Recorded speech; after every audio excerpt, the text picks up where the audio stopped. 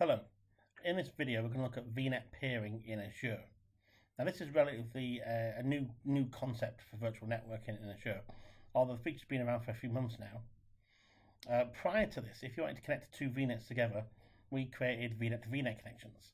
And these were really useful if you had VNets in different regions, companies merging together, VNets in the same region, or if you had classic VNets, ARM VNets.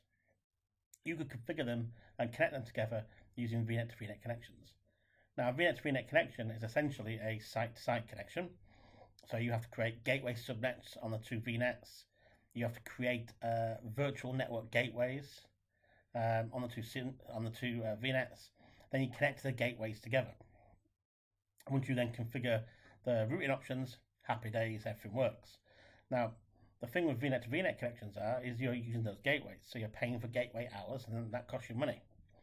VNet peering is designed to remove the need for the gateways, so we can connect two VNets together without the gateways, without that expense. The downside is the VNets have to be in the same region. It won't work across regions. For that, you'll still need VNet to VNet connections, but it works between ARM VNets and ARM and classic VNets as well. So let's configure this. In my console here, I've got VNet 3, VNet 4. I'm going to pair these two together and look at some of the configuration options, starting off with VNet 3. So if I click on VNet 3, and for VNet 3 we can see the subnets here, and I've got this new peering section. So if I click on the peering section and say add to create a new peering.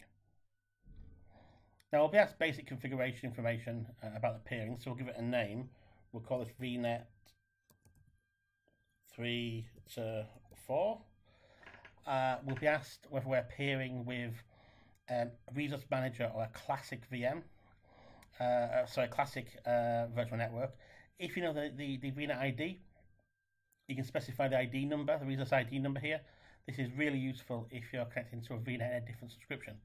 And with VNet peering, just like VNet to VNet connections, you can connect to a VNet in a different subscription.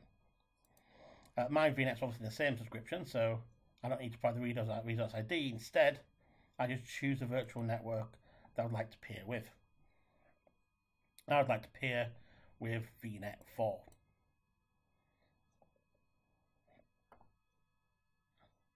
Now I want to enable access between VNet 3 and VNet 4.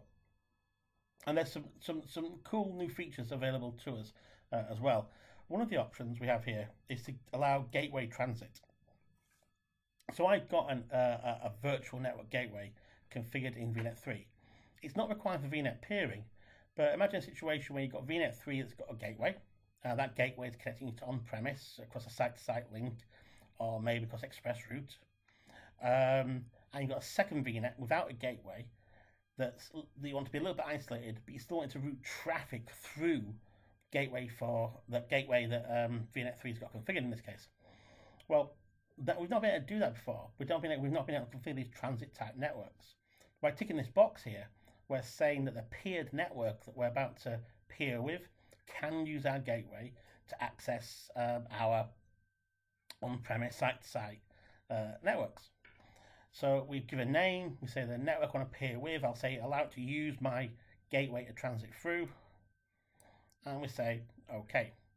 Now with VNet peering, if you're peering two ARM VNets together, then you have to set up both sides of the link.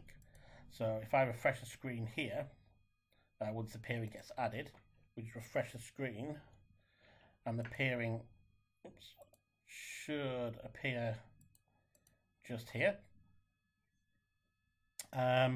We've now got to configure the other side. If we were peering a ARM to classic, the classic peering just appears once you accept the peering connection request, and it will just appear. So let's just take a look to make sure that one side of the peering has been added. So we've got VNet 3 there, peerings. You can see that peerings have been initiated but not yet enabled. It'll stay in that initiated state until I do the other side of the connection. So let's go to VNet 4 now.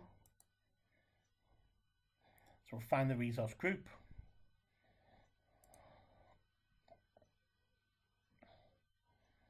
we'll find VNet 4.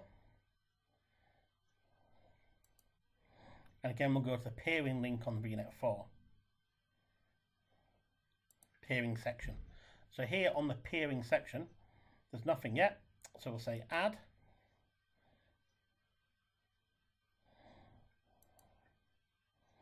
And we'll call this VNet 4 to 3. Again, resource manager. Again, we choose the VNet I want to peer with.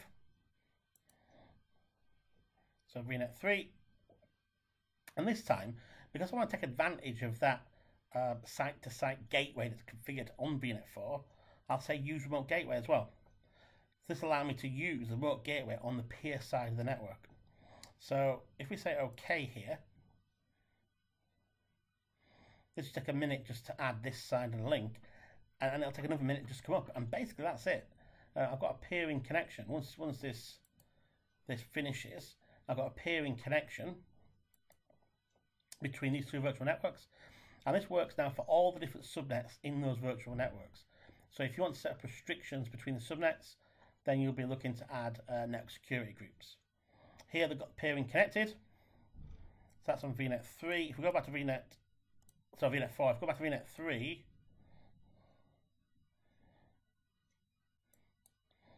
and look at peerings there, it should now say connected. Happy days. So all we'd have to do now is deploy virtual machines to those two, and the virtual machines on the two different VNets will be able to chat to each other. And importantly as well, the machines in VNet 4 will be able to use the gateway that's attached directly to VNet 3 to get out to on-premise. Now you can test this if you want.